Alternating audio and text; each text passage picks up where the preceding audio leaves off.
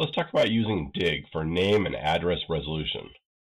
First of all, I have a machine right here, and I am going to use the dig command. So type in dig by itself, and it just tells me a little bit of information about how it gets out.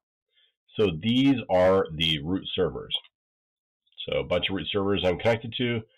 They all have this thing right here where they are looking for the dot. You can see the addresses used to get to them. And a little bit about this. First of all, this is the name. This is the number of seconds in the time to live. And then it's the internet A records. And then this is an IPv4 address. So you can see this right here, NS records, and it's saying this is the server. And so it's just kind of listing the servers. And then it's saying, oh, by the way, these servers also happen to be these IP addresses. It's also saying that I am getting the dig server located at this location, which just happens to be my own machine. So there you go, some basics right there. Now, let's go ahead and look something up. So I do dig google.com. Well, it says, okay, there's 292 seconds left in that record before it expires, and you have to re-get it, so it's cached for that long. It says the IP address is this address right here, and it says the name servers that are in charge of it, that give it to me, are these ns1 through ns4.google.com. And you can see the IP addresses right here. So that's all kind of neat. All right, now what if I wanted to look up Gmail? Because people like Gmail, right? Gmail. You can see, well, it's got a bunch of other names right here. Once again, this is the IP address. 300 seconds until it expires, which is 5 minutes. And it says these are the authorities, and these are the servers that can give you information. And anyway, this is the IP address. All right. Now, if you wanted to send mail to Gmail, you could look up, instead of a record, which is -TA, that's just the default, you can change it to an MX record. So MX is for mail exchange. And if I look at that, what does it tell me? Well, it says, okay, if you are going to send mail to Gmail, so you're looking for the MX record right there, you want to go to these servers. So it says the MX record, a priority number, and then the name of the machine you connect to. Now, this is kind of interesting because one of the things that it also states in the documentation is you're only allowed to try connecting to the lowest, second lowest, and third lowest, I believe, priorities before anything else after that gets thrown away and you just don't try anymore. If you go to this one right here or this one right here, you might actually be marked as a spammer because you're not following the protocol. Just be aware of that. All right, so this record right here, and you can now see, well, that right there. So we want to figure out, what is this IP address? So I could go ahead and do a dig, type A, and I'll just paste in that address right there. So gmail-smtp-google.com, and it says, okay, well, that one is this IP address right here. Okay. So those are the A records and MX records. Well, what are these NS records? So these are the name server records. They just indicate what servers you want to connect to. If I wanted information and I want to ask specifically, I can say, well, I want to ask this ns1.google.com this information. All right. So I can do @ and then paste this right here, and it's going to ask that specific server, not this one right here. It'll ask Google directly and say, okay, what do you want? And Google will then respond and say, okay, this is ns1.google.com responding. And it's saying, oh yeah, this name right here comes to this IP address. All right, so you got that good.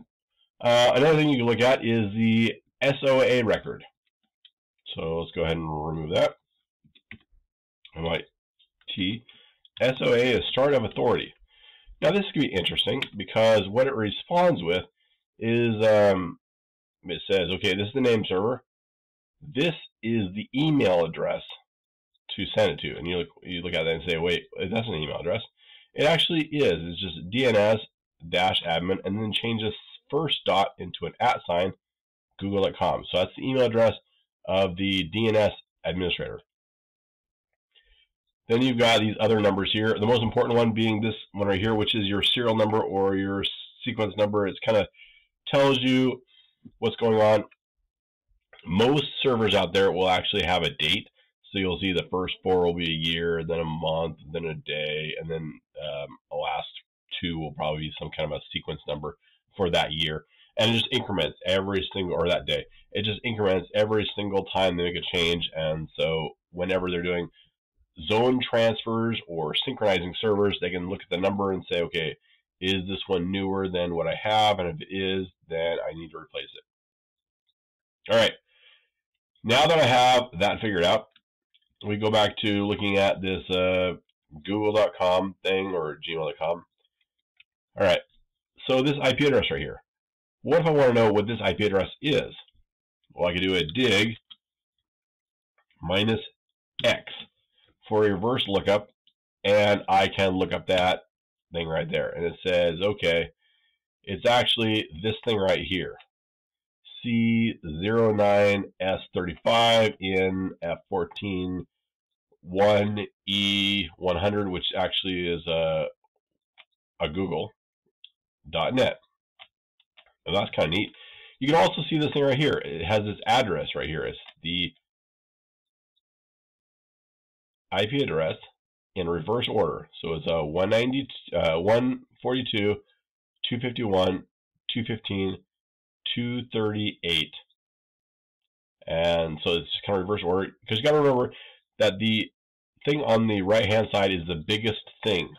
So net is obviously bigger than the 1E100, and each thing is smaller. So this is the biggest one, ARPA, and then addresses. And then this is the first octet, second octet, third octet, and fourth octet. That's kind of interesting. You could actually look it up that way if you wanted to. Say if I wanted to look up this one right here. Say, well, what is this one right here? I could do dig -t PTR, so pointer, and then I do it in reverse order. So it would be 241.5.5.192. adder ARPA. And it responds and says, oh, yeah, that's the root server. We already knew that, but that's okay. So you can get that information there. Now, if I go back to doing a dig on google.com, I can see, okay, this IP address. Now, well, how does that get its name? So I do a, or this google.com, how does it get its name? Where does it get it from? So if I do a dig google.com plus trace, I can look starting from the root servers and see how it is designated all the way down. Then you can see, okay, when you want to get google.com, you start with the root servers, and these root servers say, okay, the next thing you look at is these servers right here. These ones probably take care of the top level domains. All right, and then they forward you over to the Google servers, which then forward you to this information right here. I am in Oregon, Eugene, Oregon, and so if I wanted to look at the University of Oregon, I could do a dig uoregon.edu. And you can see it's this IP address, and you can see a bunch of information there, but how did it get it? So let's do a trace, plus trace. And you look at it from the top, say, once again, you start with the root servers. The root servers say, oh yeah, you want to go to the EDUCAUSE servers, so the EDU servers. The EDU servers say, well, these are the ones that you go to. And then they eventually give you this information right here. And so that's how you get it. So it kind of works its way down the system. Now, one thing that's interesting you'll notice is there's this f5cloudservices.com and there's an lsu.edu, and then there's a couple of uoregon.edu servers. So what typically happens in educational institutions is educational institutions, such as the University of Oregon, will then pick other schools and ask them to work as backups in case their server goes down. Or maybe this f5cloudservices.com also works as a backup to store the information. But it goes more than just that. If we go back to our Google example,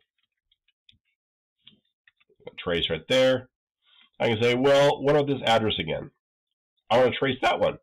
So how do I do that? So I do a dig -t ptr, and you remember reverse orders, so 78.33.151.142 .in ARPA plus trace.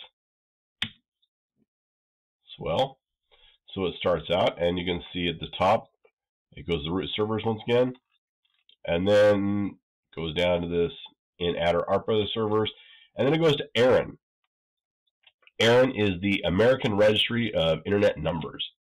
So it has given out these numbers, and Google has worked with ARIN to rent numbers, probably pay something like $500 a year, or I don't know what it costs to keep the numbers, but it has those numbers. And then you can see down here, ARIN says, well, you talk to Google, and Google will tell you, and then you look at it, and that's great. All right, so one more set of numbers to look at, or things to look at.